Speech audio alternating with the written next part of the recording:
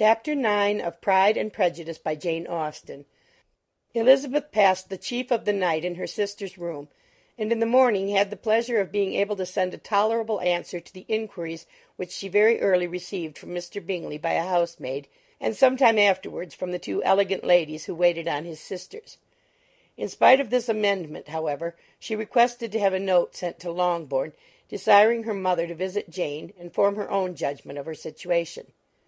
The note was immediately dispatched, and its contents as quickly complied with. Mrs. Bennet, accompanied by her two youngest daughters, reached Netherfield soon after the family breakfast. Had she found Jane in any apparent danger, Mrs. Bennet would have been very miserable, but being satisfied on seeing her that her illness was not alarming, she had no wish of her recovering immediately, as her restoration to health would probably remove her from Netherfield. She would not listen, therefore, to her daughter's proposal of being carried home. Neither did the apothecary, who arrived about the same time, think it at all advisable. After sitting a little while with Jane, on Miss Bingley's appearance and invitation, the mother and three daughters all attended her into the breakfast parlour. Bingley met them with hopes that Mrs. Bennet had not found Miss Bennet worse than she expected. "Indeed I have, sir," was her answer. "She is a great deal too ill to be moved. Mr. Jones says we must not think of moving her. We must trespass a little longer on your kindness." "Removed!" cried Bingley. "It must not be thought of. My sister, I am sure, will not hear of her removal." "You may depend upon it, madam," said Miss Bingley with cold civility, "that Miss Bennet will receive every possible attention while she remains with us." Mrs. Bennet was profuse in her acknowledgments. "I am sure," she added, "if it was not for such good friends, I do not know what would become of her, for she is very ill indeed, and suffers a vast deal, though with the greatest patience in the world, which is always the way with her, for she has without exception the sweetest temper I have ever met with. I often tell my other girls that they are nothing to her. You have a sweet room here, Mr. Bingley, and a charming prospect over the gravel walk. I do not know a place in the country that is equal to Netherfield. You will not think of quitting it in a hurry, I hope, though you have but a short lease." "Whatever I do is done in a hurry," replied he, "and therefore if I should resolve to quit Netherfield, I should probably be off in 5 minutes. At present, however, I consider myself as quite fixed here." "That is exactly what I should have supposed of you," said Elizabeth. "You begin to comprehend me, do you?" cried he, turning towards her. "Oh, yes, I understand you perfectly." "I wish I might take this for a compliment, but to be so easily seen through, I am afraid, is pitiful." "That is as it happens. It does not follow that a deep, intricate character is more or less estimable than such a one as yours."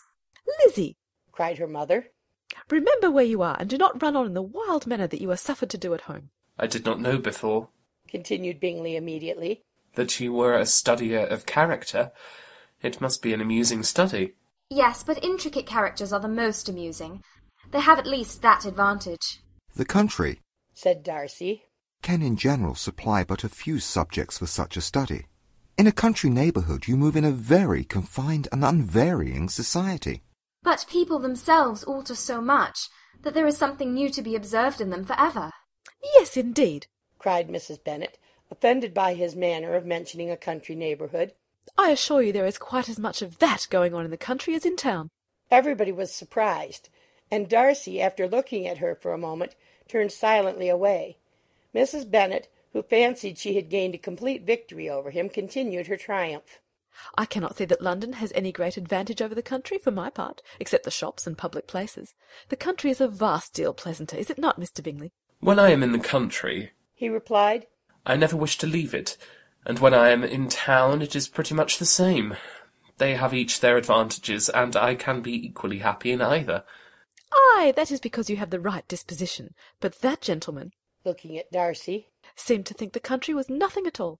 "Indeed, mamma, you are mistaken," said Elizabeth, blushing for her mother. "You quite mistook Mr. Darcy. He only meant that there was not such a variety of people to be met with in the country as in the town, which you must acknowledge to be true." "Certainly, my dear, nobody said there were. But as to not meeting with many people in this neighbourhood, I believe there are few neighbourhoods larger. I know we dine with 24 families." Nothing but concern for Elizabeth could enable Bingley to keep his countenance. His sister was less delicate, and directed her eyes towards Mr. Darcy with a very expressive smile.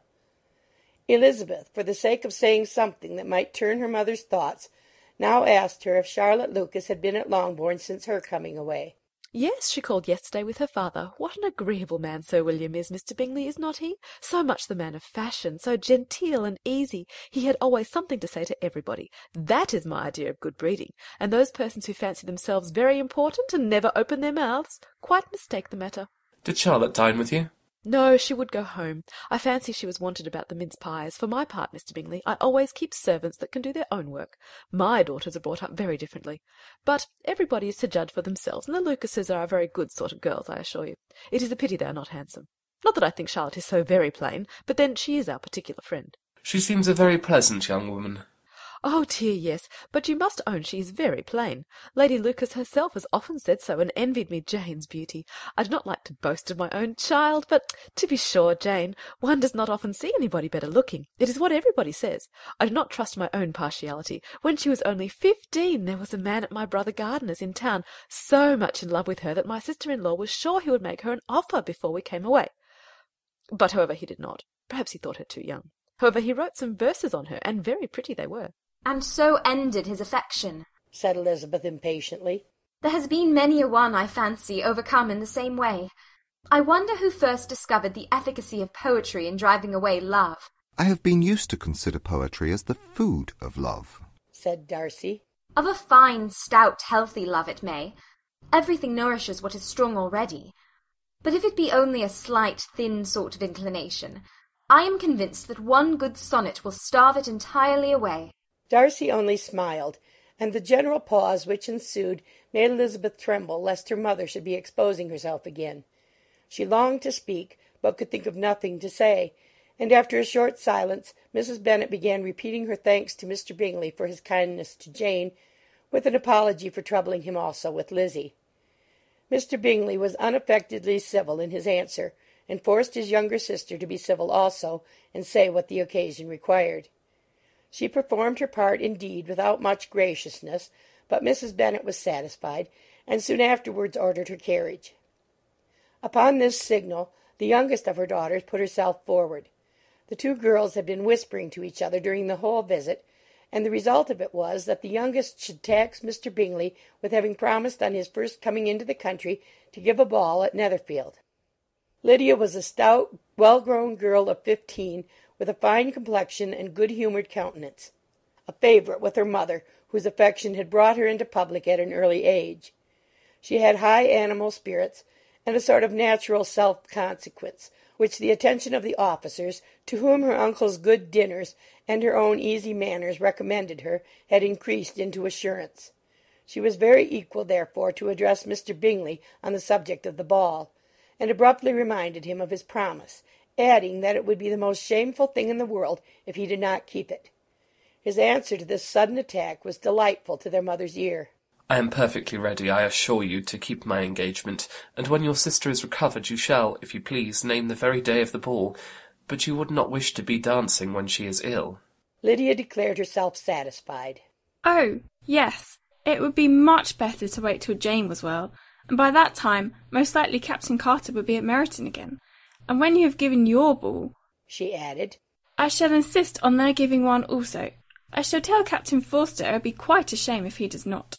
Mrs. Bennet and her daughters then departed, and Elizabeth returned instantly to Jane, leaving her own and her relations' behaviour to the remarks of the two ladies and Mr. Darcy, the latter of whom, however, could not be prevailed on to join in their censure of her, in spite of all Miss Bingley's witticisms on fine eyes.